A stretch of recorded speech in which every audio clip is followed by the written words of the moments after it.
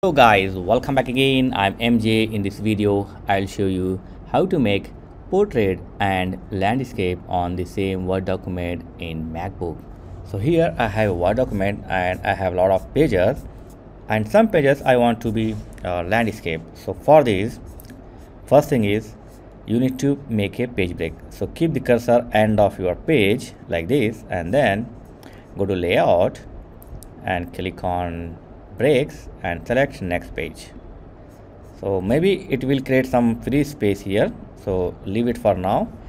First thing, we will make the orientation like landscape or portrait. So first page I want the portrait and second page I want landscape. So I make the page break, and after this click on orientation and then landscape, and boom. And now you can remove this free space, okay, like this. Look at that. Keep the cursor here and remove this free space. So first page is portrait and second page is landscape.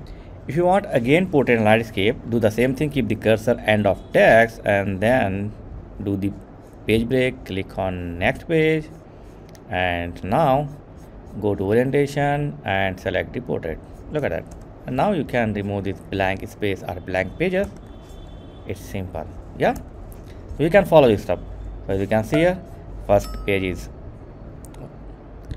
portrait and second page is landscape and then portrait, and if you want you can make the landscape portrait like this. So this is the way to make a portrait and landscape on the same Word document in MS Word in MacBook. So thanks for watching guys.